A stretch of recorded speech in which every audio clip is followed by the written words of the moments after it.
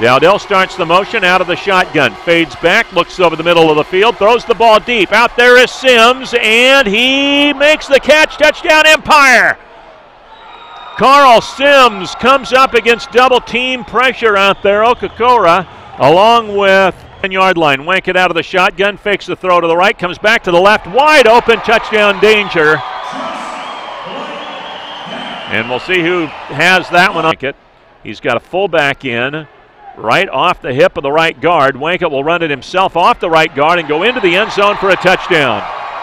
Barely even touched. Hunter Wankett with the rushing touchdown.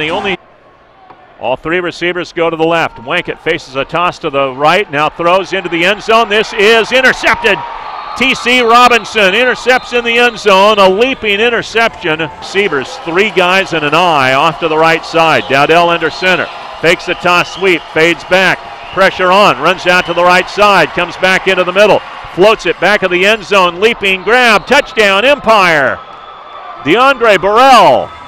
Wankett to throw, pump fake, looking to the left boards, pursued, swings it out, right side, has a catch, 10-5, McCombs into the end zone, touchdown.